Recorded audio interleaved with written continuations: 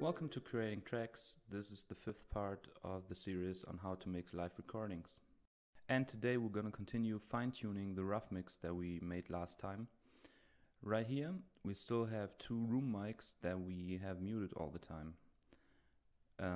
We're going to listen to them first to see what they sound like.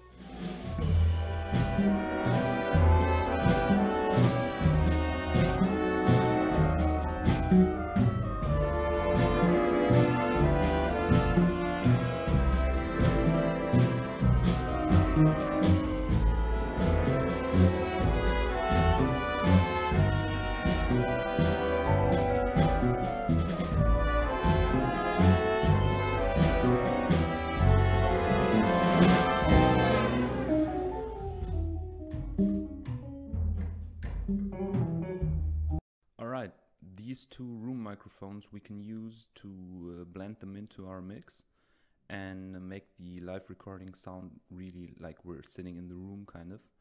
And we're gonna split them, turn one left, one right, and listen to them again.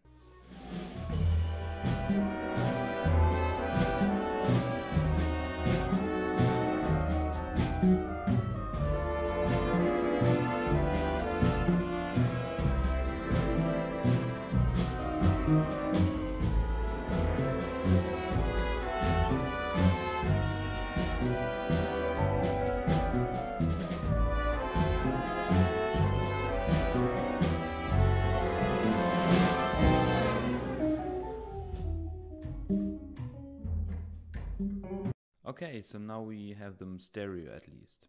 And although they don't really sound good by themselves, they will contribute to the general sound of the mix once we mix them in a little bit.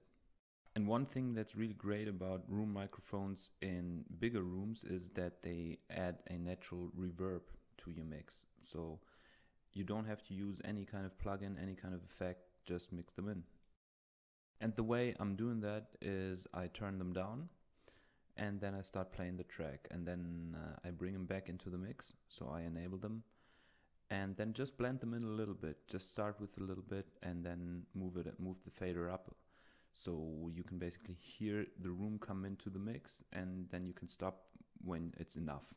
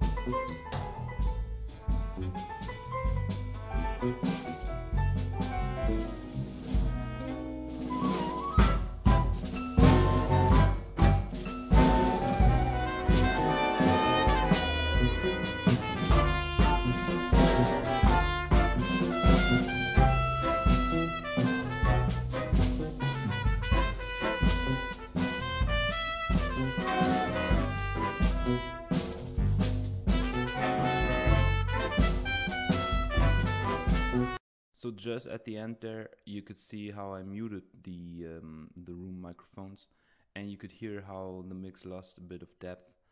And we've used quite a bit of room now, but as this is a live recording, that's kind of the way I want to go. Enough room so you can basically hear the natural reverb quite loud actually. So now that we have mixed in the room every track that we need in our mix and for the final product kind of is in. And what comes now is basically applying equalizer to every track or most tracks. And we're gonna start with the low cut. That's what I always do because I want to cut the low frequencies in every track that doesn't really need low frequencies. So you can get rid of signals that come from the bass or from the kick drum, for example, and clean up your sound a little bit because a lot of low frequencies make it sound muddy overall. And depending on the track, I cut the lows between 30 and 60 Hertz, something like that.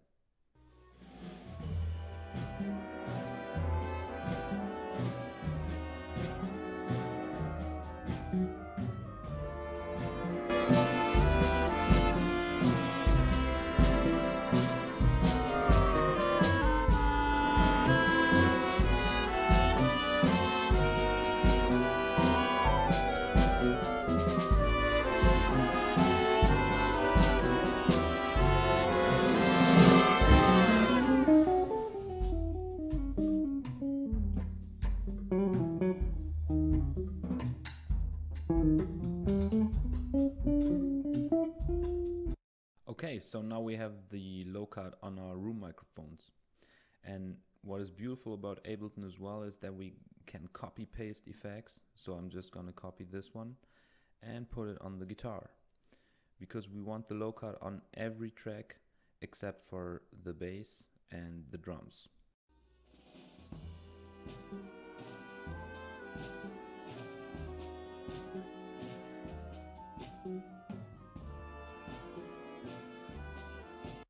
Yeah, and you can hear a lot of bass guitar on the guitar track. That's why we need the low cut. Most frequencies of the guitar are right here, and that's what we're gonna fine tune later on.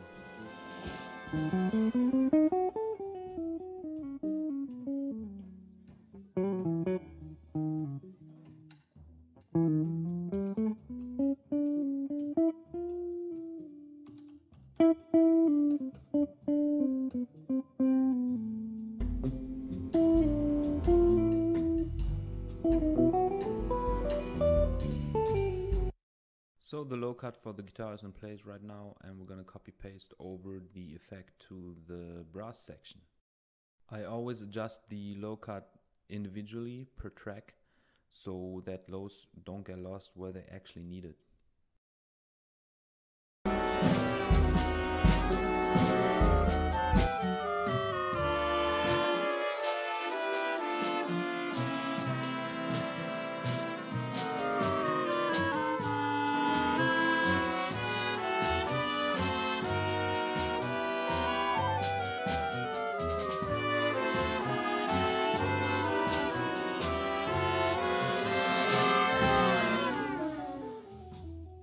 Alright, and that's the low cut on the brass section. And that's how we're going to continue with each and every track until there's a low cut for everything, as I said, except for the kick drum and the bass guitar. Next time we're going to hear an example how it sounds when the low cut is on each and every track except for bass and drums. And then we're going to continue using equalizer on individual instruments. It's a little different than in a studio situation, but you'll see what I mean. Until then, thank you for watching and goodbye.